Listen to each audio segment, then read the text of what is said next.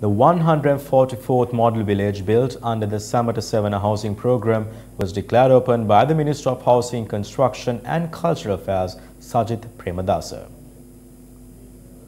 The Ranviyanpura model village, constructed in the Pulyakulama area of Puttalam district, consists of 21 houses. The cost incurred for this project is estimated to be 21.3 million rupees.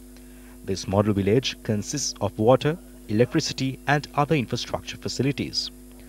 Deeds were presented to the house owners while spectacles and professional equipment were also distributed in line with the event. The Cultural Affairs Department also donated 125,000 rupees each to 5 artists as medical funds.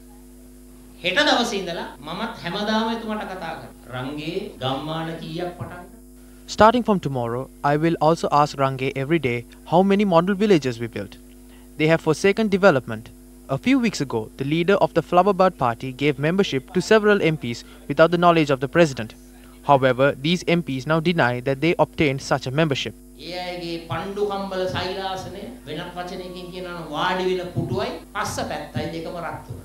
When this issue is discussed in Parliament, these MPs panicked. Now the term flowerbud is prohibited in Parliament. If we speak about it, several parliamentarians' memberships will also be threatened.